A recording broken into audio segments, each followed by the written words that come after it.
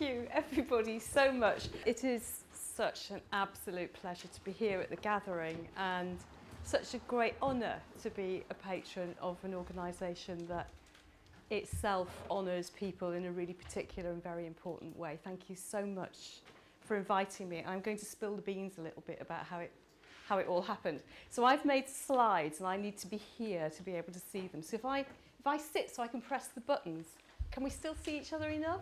Is that good enough? One of the crazy things that happened after I wrote a book about dying was that I had to have photographs taken professionally. I'm a girl who's very, very reluctant to have photographs taken, and one of the publishers asked me if I could send a photograph. Could I send a headshot to the people in New York? So I clipped a headshot from a family photograph and I sent it to them, and they emailed me back and they said, "This looks like you've clipped it from a family photograph." And I said, yeah, that is. And they said, "Well, we need professional quality photographs." And I said, "Well, I'm a retired doctor. I haven't got professional quality photographs." So I got a curt email that's saying, "Dear Dr Mannix, this is what people use the advance for." So this is me and a photographer wandering around Newcastle University. So let me have a think about how all of this madness has happened. As some of you realise, I wrote a book. I wrote a book really out of complete exasperation. After 30 years in palliative care, that we're still having the same conversation with each family of each person who's approaching the end of life. And everybody is terrified, and everybody thinks dying is like Hollywood or EastEnders or Choose Your Soap. And in fact, that there are very few good public references for normal dying, and because we don't see normal dying at home anymore, we've forgotten the wisdom. And all I wanted to do was put it back out there in the same way that people used to know it, by watching it happen. So that's why it's stories, because what I hope is that what I'm saying is come and sit here by me and let's look together at this thing happening with this person, with this family, with these circumstances. So for those of you who have read it, you'll know that it's not clever, it's not academic, it's just actually two people chatting, and I'm one of them. And that I hope that by asking questions rather than being very telly, it helps people to think about the things that are important to them. But because of that, and because of the publicity that came out from writing that book, I got noticed by somebody called Hermione somebody. And she set the gang on me. So I got this very nice approach to ask whether I would consider being a patron of the organisation. And so obviously patrons to me, that's rock stars or royalty. And since I'm neither of those, that made me slightly anxious. So I did a lot of homework, and the website was just developing at that stage. And I thought, well, they don't look too mad.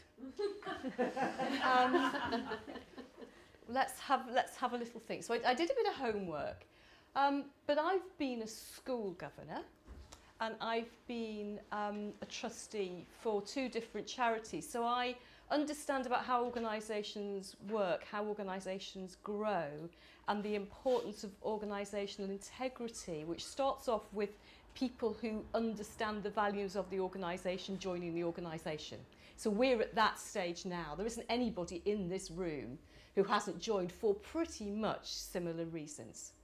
So we've got integrity simply because we're like-minded individuals and the organisation is small enough that we can understand each other. And already we know that there are some differences, and there are some things that some doulas treasure that other doulas tolerate them treasuring, but you know what they're like. Yeah? You know what I mean. So already there are areas in which we put different emphasis, and as the organisation grows, that will increase. And the scope for us not being quite so like-minded will also increase. And so one of the things that we need to think about as an organisation, and what I wanted to know about before joining up, was what's the governance setup look like now, and how do you think that that will develop over time? How do you know when a person who's done the doula training has reached the competencies? Because arriving to do the training and leaving at the end of the training is not the same as translating it into practice. And so those are the sorts of things that we talked about over an hour. We talked about it when I was in a cottage in the north of Northumberland where the only telephone signal was up in the attic leaning out of a window. So there was a kind of 500-way conversation, which was Hermione, Ali, Lizzie, me, and 496 sheep.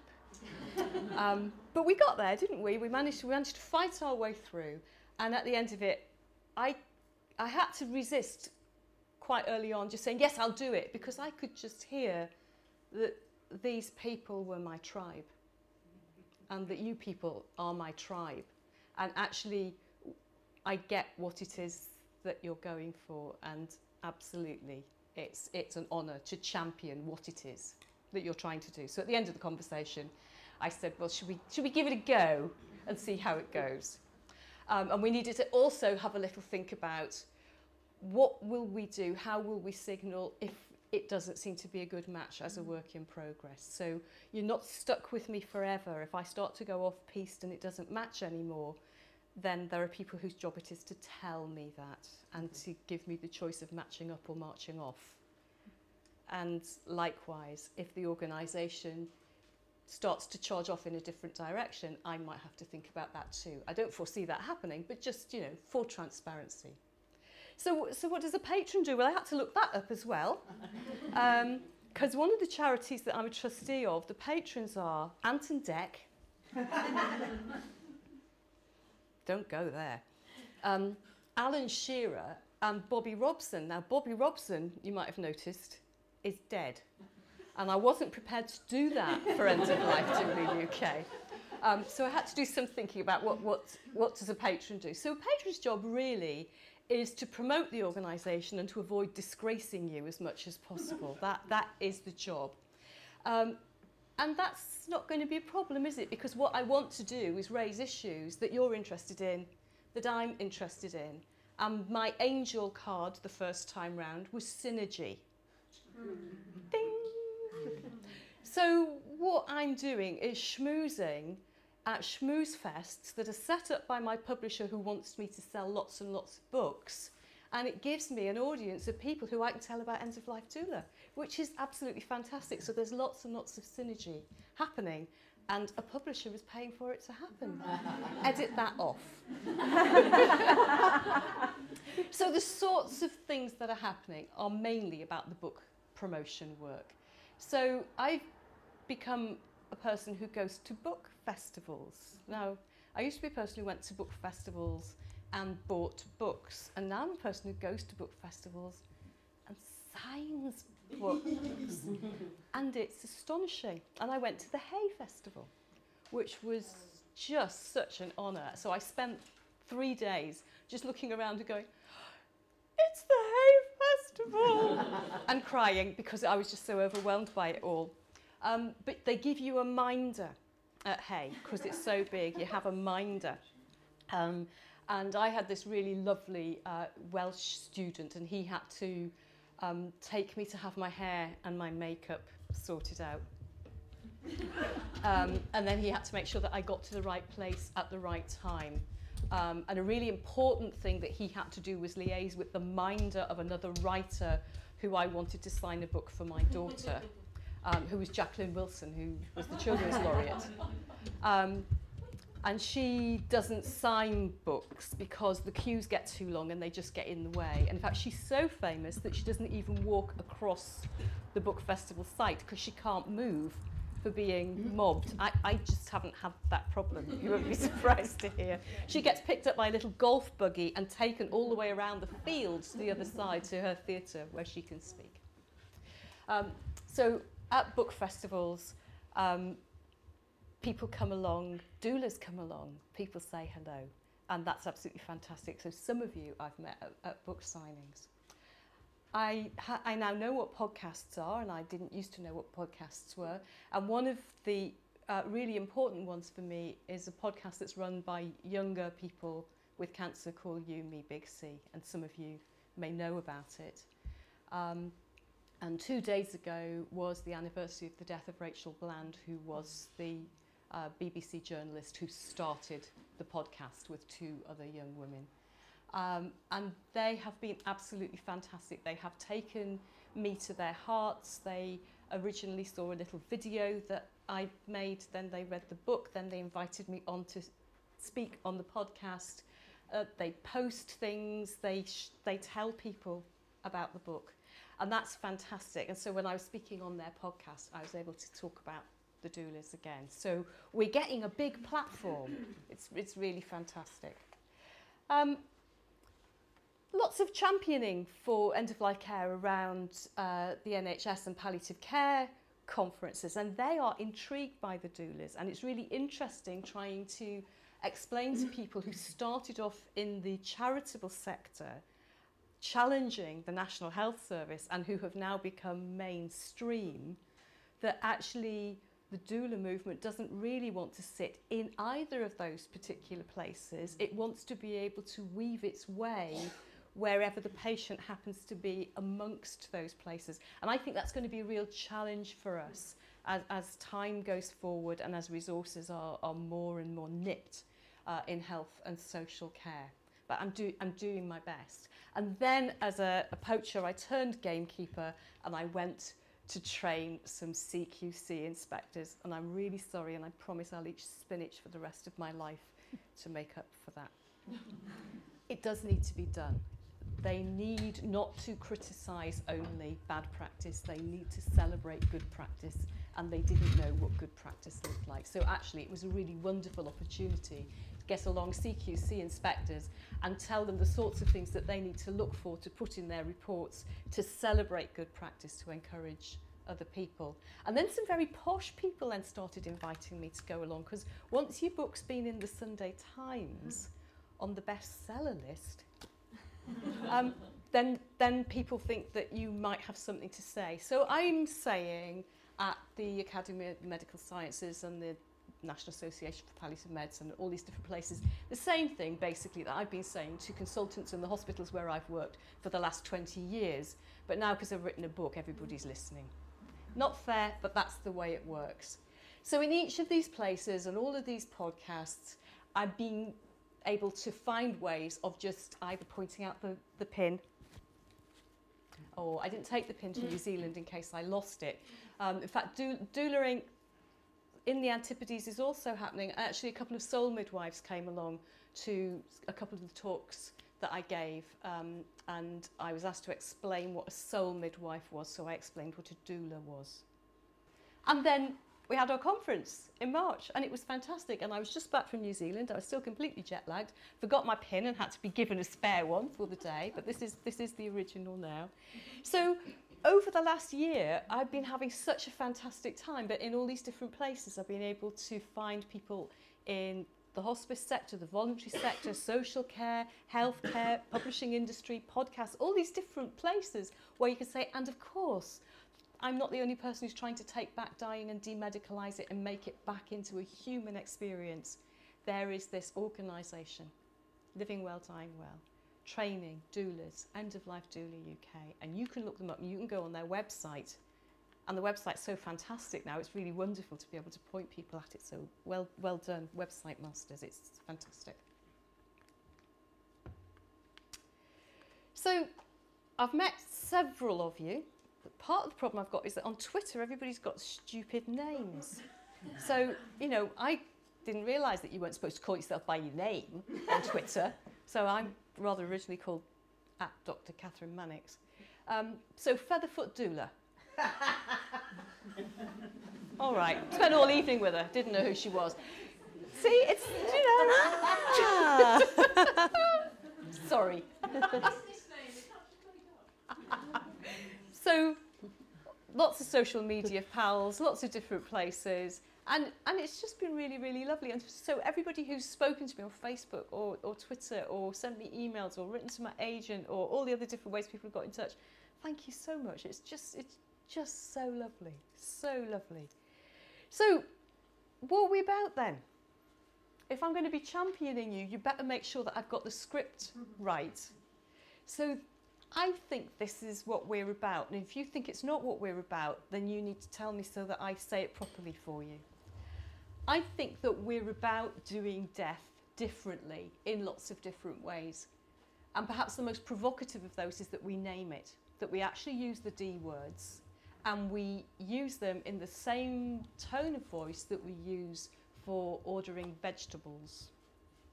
Okay, we don't have a special deaf voice.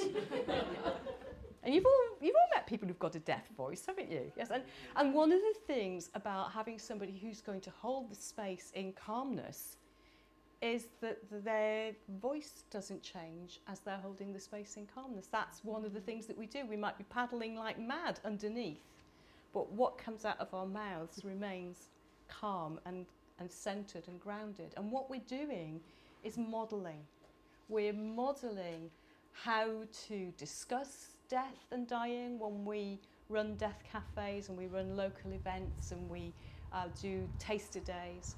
We're modelling how to be with dying people when we attend outpatient appointments with them, when we go to their radiotherapy planning sessions with them, when we go along with them to talk to their solicitors, when we're with them in their homes, when we're sitting with them whilst they're talking to their families. We're modelling to the families, to the solicitors, to the doctors, to the nurses, a way of being that people are not taught in their professional training. You cannot graduate from a British medical school without at least witnessing the birth of a baby. I used to have to, when I qualified, we had to actually deliver babies. You are not required to witness any deaths to graduate as a doctor. And I think that it's not that different for nursing either. So we need to be modelling these things. And really what we're doing is we're trying to reclaim the wisdom that's being lost on public understanding of dying. We're not doing something new, we're doing something really, really old. But we're just reminding everybody what it is so that people can talk about it, so people can think about it, and so they can think about what it is they want to do with this precious, precious time that's left. Whether it's days, whether it's weeks, whether it's months. So we're enabling people to think about their goals and to accomplish some of them. And we're not just about happy, gorgeous, marvellousness. That actually we are amongst people who are very sad, who are angry, who are afraid, who are suffering. And I think the thing that turns pain into suffering is something that's emotional, spiritual, existential. It's not about the quality of the pain. It's about the quality of experiencing what the pain means. And what we're doing is holding a safe space for people to process their suffering. And many of them, by processing it, will be able to make enough sense of it to be able to live outside of the pain and still do things that are important to them, despite the fact that they still have symptoms.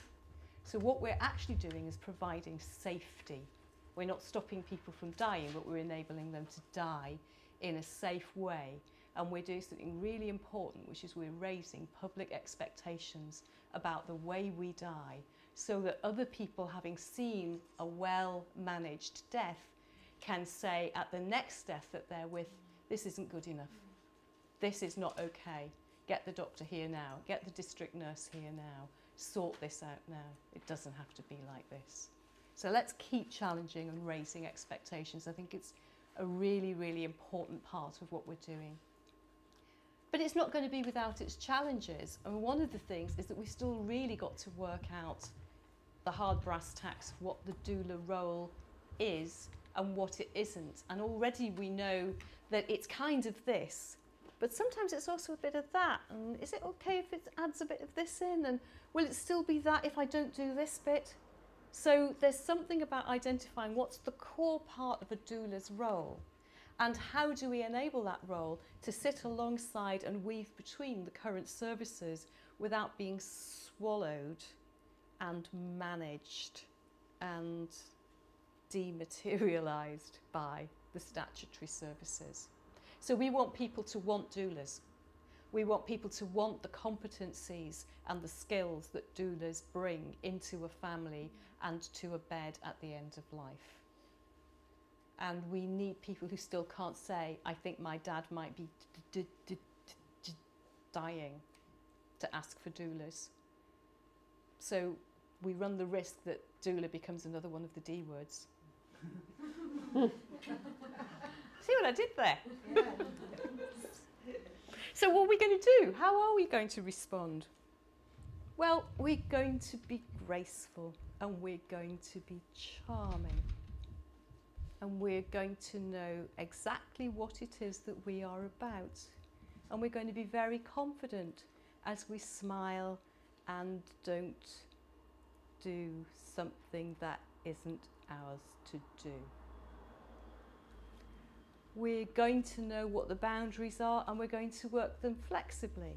But we're not going to work them so flexibly that the social care and the healthcare people can say, well, I'll just leave all of that with you then.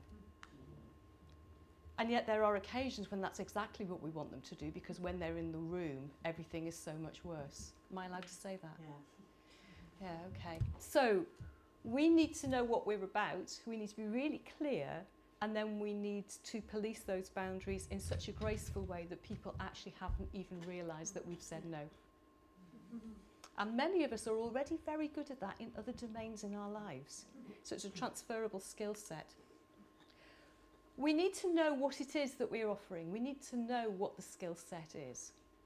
So we need a competency framework. We need a kind of list that describes what a fully competent doula is properly trained to do, and what sort of supervision or mentoring it takes to enable us to remain well and competent in those parts of the role. And we need to be responding not just as an organisation but as individuals. Each of us can go out and represent better dying to our own families, to our own communities. We can set up different ways of getting the message out there, and there have been workshops about that during the gathering, so that we are able to become role models not just at the bedsides of the people with whom we're contracting as doulas, but actually as kind of little seed crystals back in our own areas of the country as well. So I think that the village model is a really important model, and I've always talked about the people who a patient voluntarily assembles around himself or herself as their village. They're not necessarily the same thing as a family. And then when I went to New Zealand, I learnt a new word, and the word is whānau. Whānau. Whānau. Thank you. Yes. Sorry, it's whānau. Which is the village around a person, their relatives and their extended family, and the people who we choose to be our important people around us. Am I defining this properly? Yeah. And that is the organisation, that is the structure that we came from, that raised us, the village that raised us. And I think it takes a village to do all the really important things that humanity is about. When we are parenting and we can't remember which way is up, there is a village that supports us. When we are starting to lose our faculties and no longer fully able to be autonomous, it takes our village to cherish us. We are being members of that village when we walk alongside the sick, and it takes a village, I believe, to enable safe dying. So we're part of the village's wisdom. Sometimes we're the people who are doing it. Sometimes we're just the people who are saying, yeah, you can do this. You can do this. You're okay. So what we're doing is we're holding space. It's for all, because dying is awesome, and it's for healing, because actually at the end of life we come full circle, and we've all seen amazing healing, haven't we? At the very edge of death. It's a great, great honour to be your patron. You'll have to not mind that I'm a bit of a whingy patron. I managed to get to the penultimate slide before I started leaking today, so that's pretty good for me. There's been a lot of stuff on social media about tears on public transport for people reading the book. I'm not sorry. Thank you very much.